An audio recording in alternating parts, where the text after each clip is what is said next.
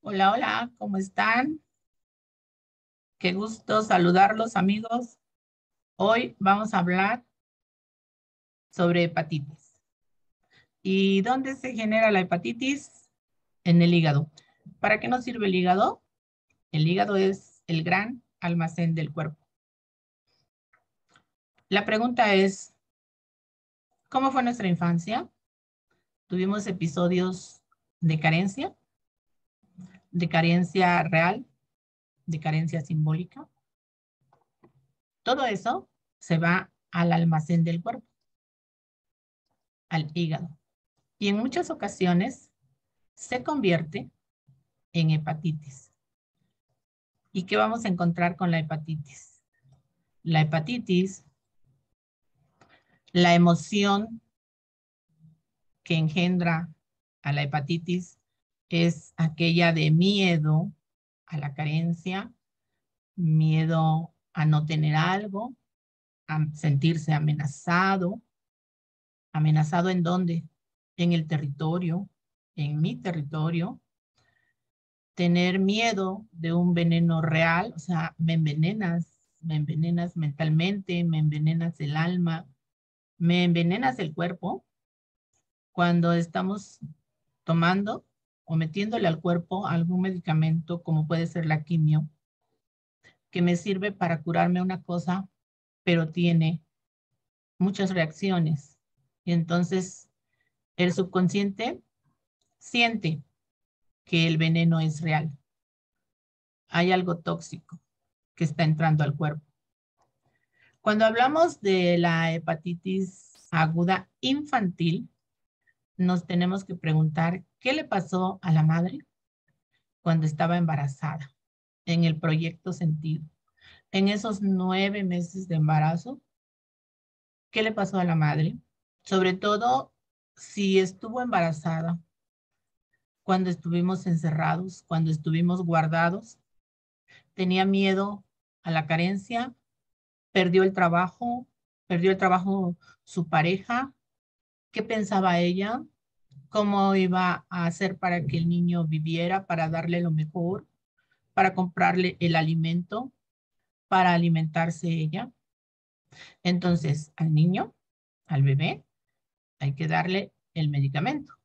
A la madre hay que buscarle esas emociones, porque el niño es la sucursal de la madre. Ya lo hemos dicho en varios videos. La madre es la casa matriz y el niño es la sucursal. Y a las sucursales donde resuenan las emociones de la madre. Entonces, vamos a ir definiendo. Hepatitis A. ¿Por qué hepatitis A?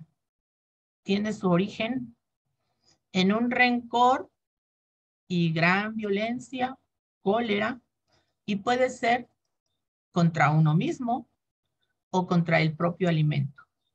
No tengo el alimento que requiero, o no tengo alimento, o me dan el alimento que no quiero, que no me gusta. Cuando hablamos de hepatitis B, el conflicto es de rencor junto a la sensación de que me agreden constantemente, me están agrediendo. ¿Cómo?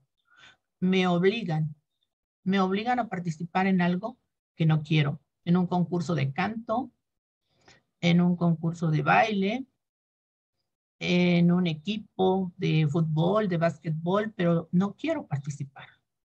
Y con el tiempo viene la hepatitis B. Ahora, si la hepatitis es C, aquí estamos hablando de rencor en relación a algo que desconozco, a un secreto, como cuál. Nunca conocí a mi padre. No sé cuál es mi origen. Y entonces, con el tiempo,